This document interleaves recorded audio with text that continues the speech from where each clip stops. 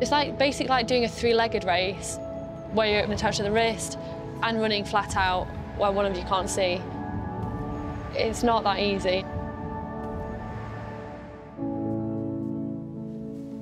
I've got an eye condition called Stargardt's macular dystrophy, and that basically is a loss of the central vision. So if I'm looking at you right now, I can't see you at all.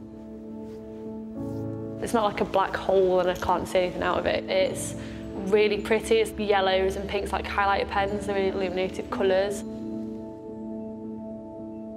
I got diagnosed when I was 9, and at that age I got told I was disabled, and like I didn't know what that meant. I didn't see myself being that way because it doesn't stop me if I'm doing anything.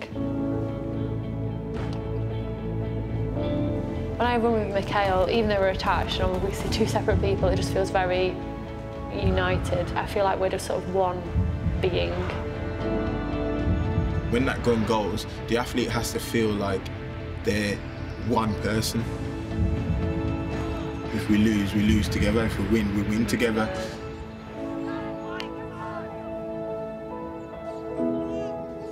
When people go, oh, I want to win, that's one thing. But then when you really, really want to win, that's something totally different. Because I want to be a gold medalist, I want to be a world record holder.